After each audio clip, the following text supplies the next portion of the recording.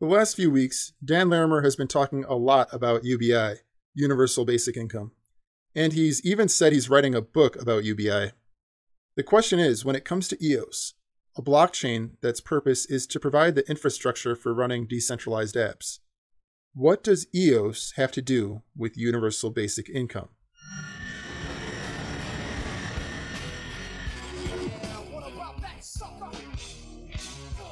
Welcome to EOS Weekly, your number one source of EOS news. Today is Wednesday, September 5th, and the title of this week's episode is Bytemaster's Focus is UBI. So let's get into this week's updates, starting with headlines. Over the past few weeks, Dan Larimer has been quite vocal in the EOS Telegram chats, and he's been laser focused on a single topic, and that topic is Universal Basic Income, or UBI. The basic premise behind UBI is that all people would receive a certain minimal salary just for existing. The goal of UBI is to keep all people above the poverty line through this basic income. Dan Larimer is so passionate about this that he just announced he's writing a book on the UBI topic. Now, this is not some whimsical interest that Dan recently got into and that he'll likely tire out of just as quickly. As EOS Union pointed out on Twitter, Dan wrote a blog post on UBI way back on January 26th of 2015. So he's had this on his mind for some time now. The thing about UBI is you can't implement it through software unless you have some way of uniquely identifying human beings through that software. Otherwise, people would create multiple accounts and collect multiple UBI payouts, right? So one of the biggest hurdles in implementing a UBI solution would be to ensure every human being can create a maximum of one account. But how do you do this? Dan is claiming that he's solved this unique person technical hurdle, which, if he in fact has solved it, would be another massive accomplishment for the Bytemaster. Companies and governments have been trying all sorts of methods to solve this problem and so far have failed, unless they're willing to be ultra-obtrusive in terms of gathering and using biometric data. And it's pretty clear that the big announcement that Dan and block.one are making at the London Hackathon in a few weeks is related to this UBI topic and the solution to unique identification. And Dan is doing a great job of building up the hype machine by leaving little hints and clues in the EOS Telegram chats as to how he has solved this. The question is, what does UBI have to do with EOS? What does UBI have to do with building decentralized applications? We'll try to give an answer to this. But first, let's take a look at some of the clues Dan has left us. He's given us enough hints and clues in the Telegram chats that we think we can make an educated guess as to what his solution might look like. So, the first hint is this. All that will be stored on the blockchain is your name and photo. Assuming you want to get some of this universal basic income, you'd need to provide your name and photo. But from Dan's response, it sounds like they won't be storing any other biometric data on the blockchain, things like fingerprints, DNA samples, retina scan data. None of this will be stored on the blockchain. But at a separate time, he does say that biometrics do play a small factor. Most likely, since he's already saying that your facial picture is stored on the chain, that facial picture is the biometric data that he's talking about here. And being that Dan is a hardcore libertarian, it'd be surprising if he asked for much more than that facial picture in terms of biometric data. Moving on in this response here, Dan Larimer is saying he's not concerned about AI-generated faces. And finally, in response to all the ways someone might try to prove a unique identity, but all of which are likely beatable, Dan Larimer responds with a single word: collaborative. Collaborative. What does he mean by collaborative? This might just be our biggest clue that he's provided so far.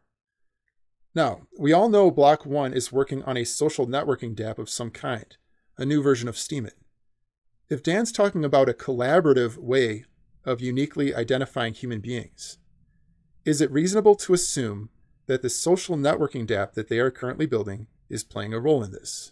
For example, could he be planning some sort of social network where people are required to occasionally upload new photos of themselves, which they'll likely already naturally do in a social network, and then perhaps people would earn tokens for tagging people with whom they are connected in those other photos. And by tagging, we just mean just like in Facebook, where you add a name to the face in a photo. When he says it'll be collaborative, could it be something along these lines? It could be, but there would have to be more to it than that. Otherwise, a group of people conspiring together would still easily be able to invent a new person out of thin air. They just all need to agree on the name and appearance of that person and Photoshop them into different pictures and then tag them and make it look like that person's alive. But what could that secret sauce be within a social network that would prevent people from conjuring up these fake people?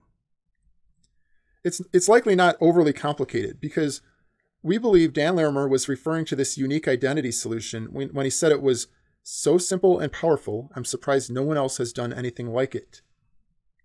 So let's not overthink it. It's something simple. Does anybody have ideas? Because we haven't figured this out yet. Now, going into universal basic income, Dan says there's a continual process people would have to go through, a low burden process of some kind to provide this continuous proof of life. It's possible that these two things are one and the same, that the collaborative aspect that he was talking about with regards to unique identity might also be the same exact task that people will have to do for proof of life, for the UBI. Namely, in our prediction, something like uploading new photos and tagging themselves and others in those photos. Now, being that unique identification and universal basic income go hand in hand, and with our speculation that unique identification is part of the Steemit 2.0 social networking dApp, the next thing to consider here is whether universal basic income will also be part of the social networking dApp. As of today, it seems most people are assuming unique identification as well as UBI will somehow be in the base protocol layer down here, similar to how Rex is down here in the base protocol. But based on this single word collaborative, and the fact that UBI has a technical dependency on unique identification, we are making the leap that both of these will be in the social networking dApp, not in the EOS base protocol layer. It would look something like this. Let's say that I'm going to create an account in the new block.one social networking dApp. Every once in a while, I need to prove I'm alive by uploading a new photo of myself. And I also need to tag people I'm connected to in my photos and theirs as a part of proving I'm alive and also proving that they are who they say they are. AI could also potentially help with the tagging aspect of this. And then there's some sort of secret sauce that is going to prevent me from inventing fake people in this social network. Because everyone in here is unique with one and only one account. And we all receive UBI just for uploading new photos and potentially earning more tokens for tagging people's names in those photos, right? So the only missing piece is that secret sauce. How are they making it foolproof that you won't be able to make up a fake person? We haven't figured this part out yet. But going back to the original question of what does UBI have to do with EOS, the answer is it doesn't really. But it could be a great incentive to get mass adoption on the new social networking dApp. And this social networking dApp could then provide an API for all of the other dApps to access in order to authenticate users. If UBI gets adoption levels going through the roof the way that you would imagine it would, putting an authentication API on it could make this social networking dApp the identity system to kill all identity systems. Sort of scary from an Orwellian perspective, but it's a good thing we know that the Bytemaster has altruistic intentions here. Or who knows? Maybe our assumptions here are way off and we're taking all our viewers here down the wrong path. What do you think? Are we in the right vicinity? Please leave your comments below with your thoughts. We'd love to hear from you. Moving on to Speed Round. This is a new segment where we take you on a very quick tour through all the major EOS news announcements and events, starting with the Ledger Nano S. This past week, Cypherglass, one of the top 21 block producers, announced that the Ledger Nano S is going to support EOS. Cypherglass put out a $100,000 bounty of their own money to get EOS supported on this hardware wallet. Big thanks to Cypherglass for making this happen. Very cool. The EOS Alliance continues with their 12-week series on the Constitution. We are currently in the in week 3, where the Alliance is having workshops focused on design principles and core beliefs of the Constitution. WORBLI is a sister chain of the EOS mainnet that is geared towards financial services.